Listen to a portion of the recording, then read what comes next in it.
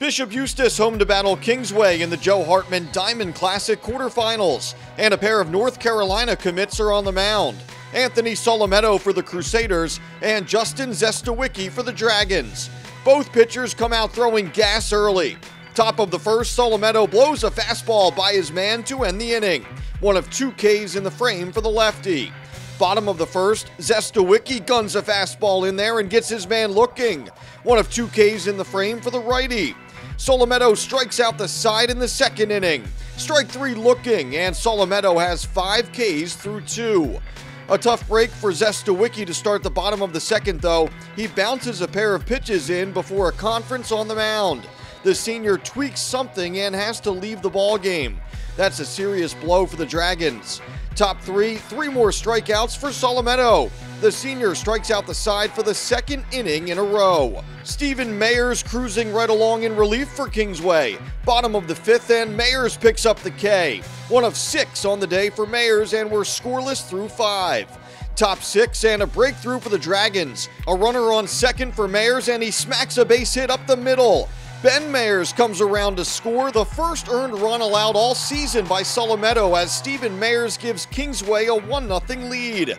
Mayers over on third now with 2 outs. Solometo limits the damage there as he picks up his 13th strikeout of the day to end the inning. Bottom 6, the Crusaders have a runner on for Petrutz. And Petrutz puts a charge into this one.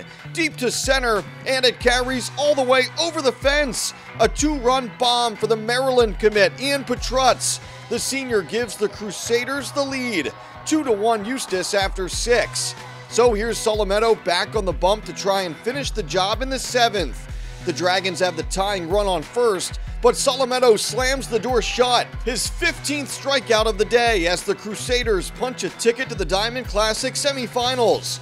Solometo hasn't had much run support in his last 2 outings, but Petrutz gives Eustace enough with 1 swing of the bat. I've been playing with Ant since 8th grade, and like it's crazy because I know just like you that's not his best game, and he still pitched his butt off and he worked hard out here. And I told him against Cherry Hill West, I'm not going to let that happen again. We're not going to let him work hard and not get a win. And it's really special to me to see how hard Ant works and just to see his stuff shine on the mound. So my thing for me is I don't talk while I'm pitching, and I'm sitting there on the bench and my heart jumped out of my chest, but I didn't want to show any emotion.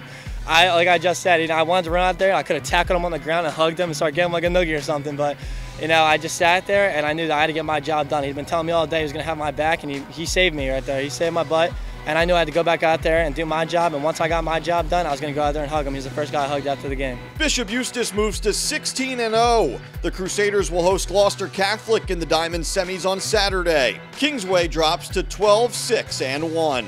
In Pennsauken, I'm Mike Frankel, JerseySportsZone.com.